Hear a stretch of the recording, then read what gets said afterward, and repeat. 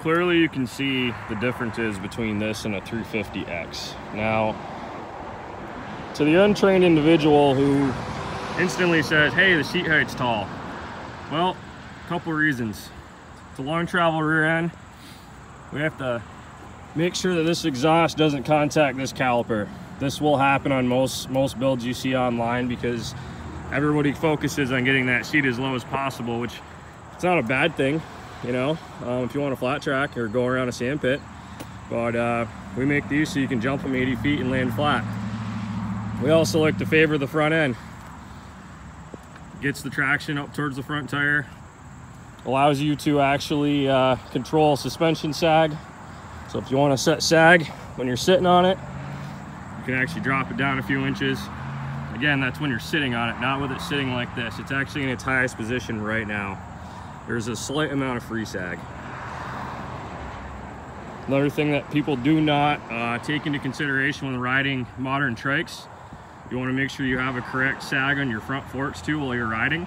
As you enter a corner, you're actually going to compress those forks and bring that tire farther up and compress the suspension.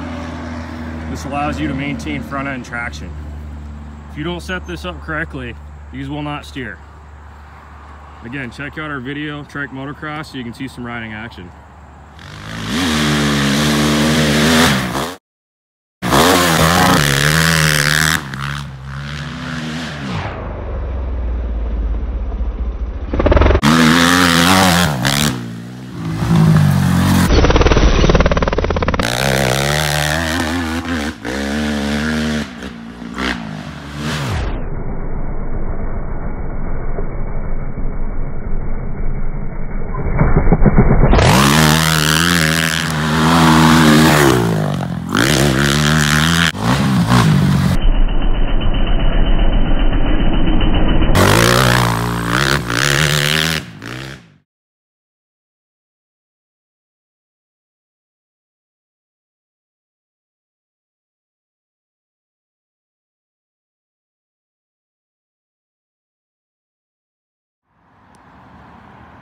If you like these builds, please subscribe.